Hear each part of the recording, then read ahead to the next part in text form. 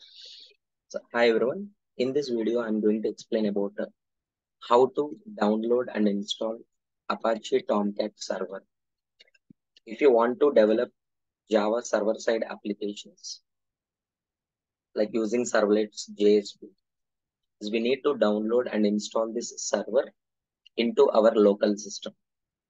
It is the simple way of downloading and configuring the server, Tomcat server.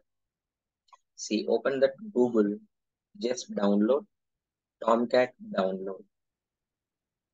From the official website, Apache Software Foundation, we can download. Here in this page, we can see that Windows Service Installer option. We need to use this option for downloading the software. Once you click on this download link, the download will start automatically. Right? It is around a 12 MB. As soon as download has been completed, just to start installing process, just double click or click on this download. So once you run that exe file, so we can see one prompt that Apache Tomcat installer. Just click on yes. It will show that click on next, agree that license agreement.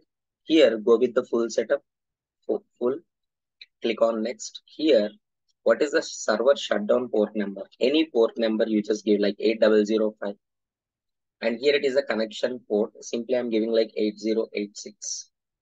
And no need to use the username and password. Simply we go with without any administration login. We are just installing that. Just click on the next. Here it will show that, see, we have already installed JDK 11 into our system. So it is taking that JDK 11 path automatically to run that server. So when you click on that next option, it will show that where the Tomcat 9.0 is going to install. In C program files Apache Software Foundation, that 9.0 is going to install. Just click on installation. Once installation has been completed, right, it will show two options. Here it is run Apache Tomcat and show ROADME. Please uncheck these two options and finish, because we run manually from the Eclipse whenever we develop the application. I'll show you in the next video. Thank you.